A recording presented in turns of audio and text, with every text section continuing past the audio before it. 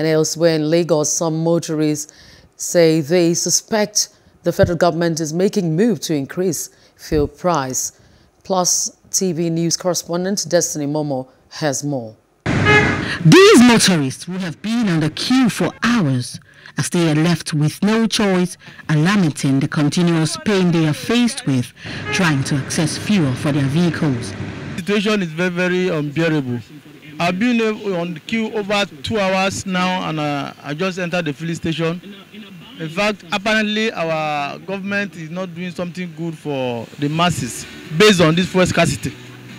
Prior to this time, I believe that our refinery is supposed to be effective, 100%.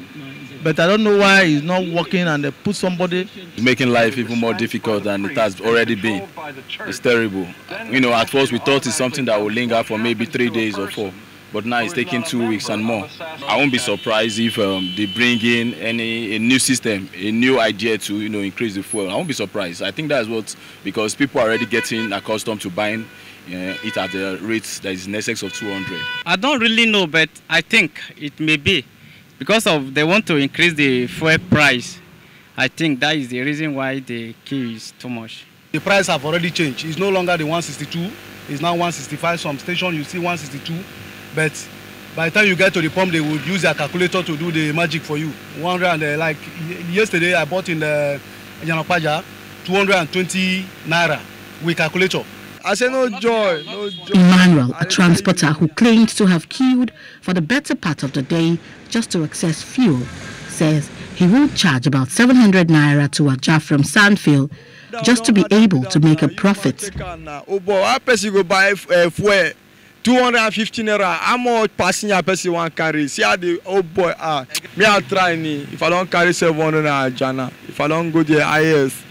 Meanwhile, the Nigerian Association of Chambers of Commerce, Industries, Mine and Agriculture, NASIMA, had at the weekend called on the federal government and other stakeholders to find a definitive resolution to the lingering fuel queues.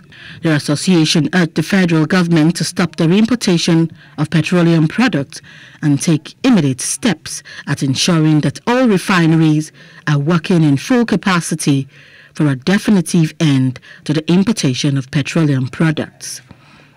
Destiny Momo, Plus TV Africa.